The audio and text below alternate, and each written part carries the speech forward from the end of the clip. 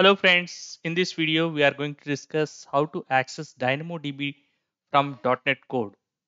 So the steps that we are going to perform in this video, let us write down in a notepad.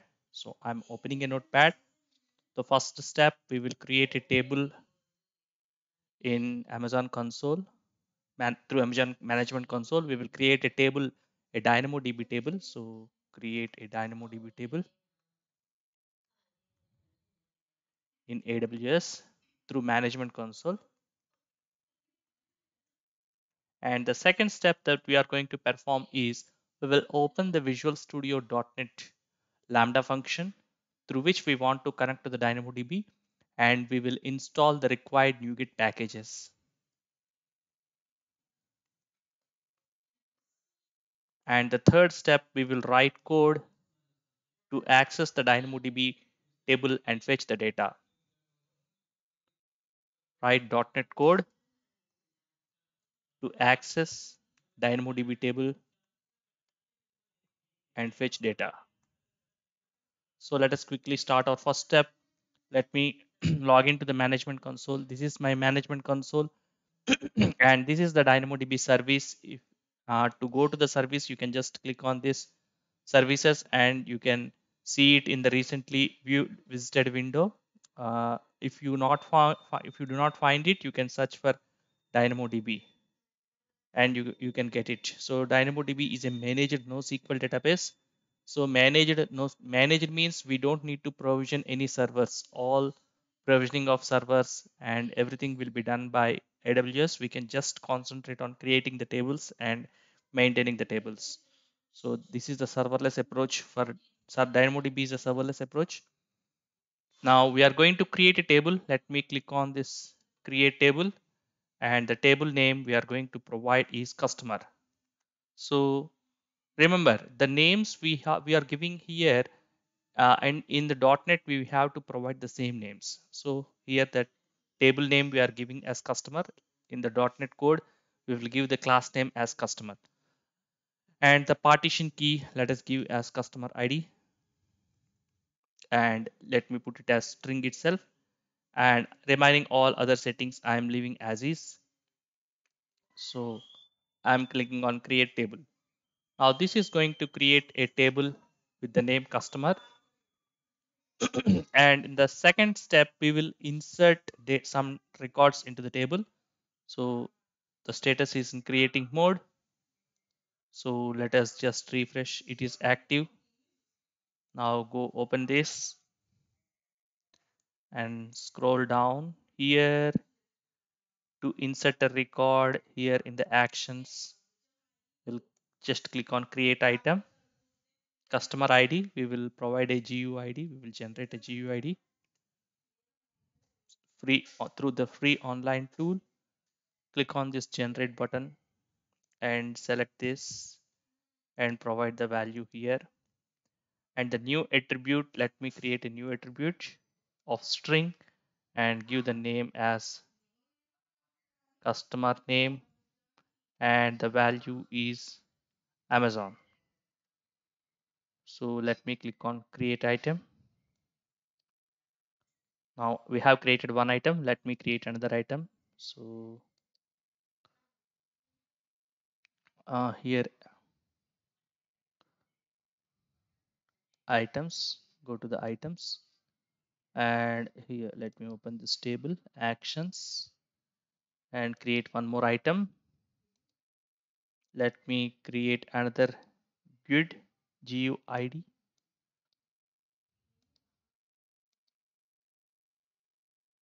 and the attribute name customer name. Let me give this customer name as Microsoft. Create item. So we have two items, two records in our table. So we have performed the first step of creating a DynamoDB table in Amazon Management Console, and we will go to the Visual Studio. The Lambda function we have already created in my previous video. You can check if you want. So this is the Lambda function in the previous video that I have created. So let me close all the tabs. So we need to install the required NuGet package to access this DynamoDB table. So first of all, let me go to the Solution Explorer, right click, manage NuGet packages. Here the browse for amazon.dynamodb. We need to install this NuGet package amazon.dynamodb.v2 model. Where is that?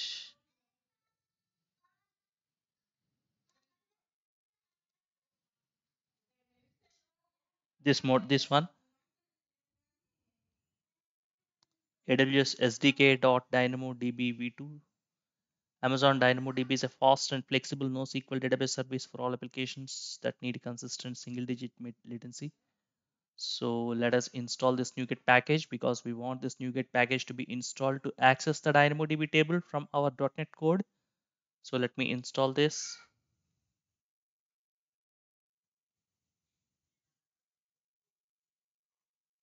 This is going to get, it is going to install. Now see, it is showing in red green color tick mark. So this has got installed. So now let us go to our function. So we have created the DynamoDB table with the name customer. So we need to provide the same name to our class. So let us create the class with the same name and the same properties that we have provided there. And this is the property customer ID. So let us give the property the same name, customer ID. And here we need to provide the type as GUID. And the second property we have given as customer name. Let me copy it here and paste it there. Customer name, it is showing as the intelligence. So let us keep as is this customer name. So remember this point, we need to provide the same names how we have declared in our DynamoDB. And here, let us remove this. So we are getting the input as GUID. We are getting the customer ID as input. And let us create a new context, DynamoDB context, where DynamoDB context equal to new DynamoDB context. This is here. See here, once we add it, the namespace will be added automatically.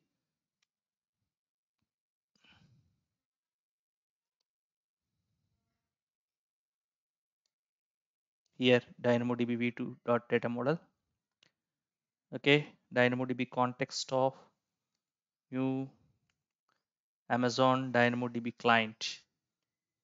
This one we need to give,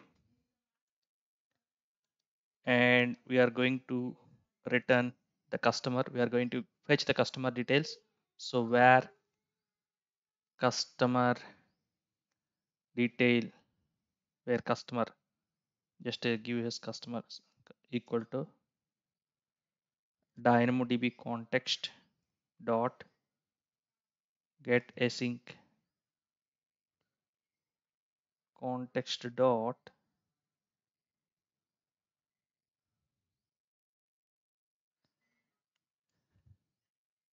load async. We have a method called load async.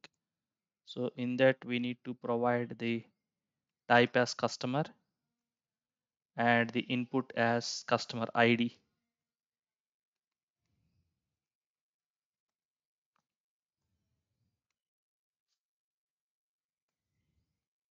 So we are going to return this.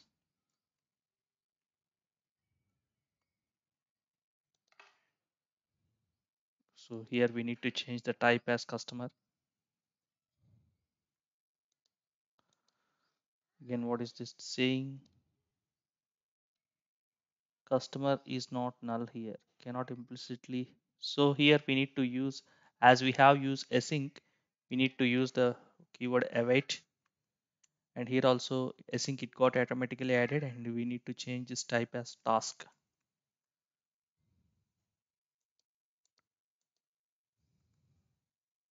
Now the all errors are gone.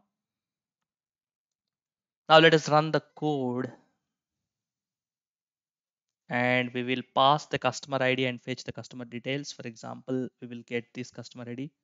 So we will let us copy this customer ID. So we should get the Microsoft. We should load the Microsoft customer. So I'm running in debug mode.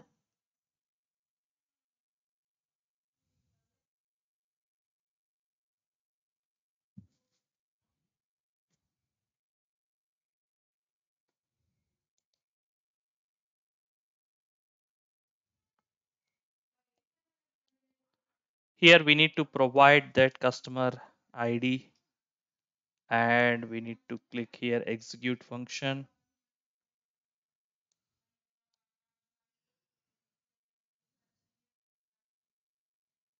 So we have provided this customer ID and we are going to load that customer. See now if you see over it, so we have returned this Microsoft customer. Similarly, if you we can also fetch this customer Amazon customer. So let me copy it and rerun it.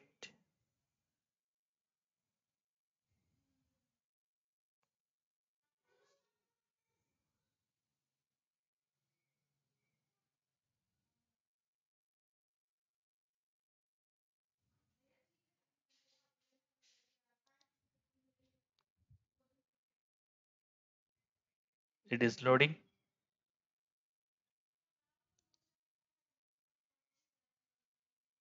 So let us provide this customer ID.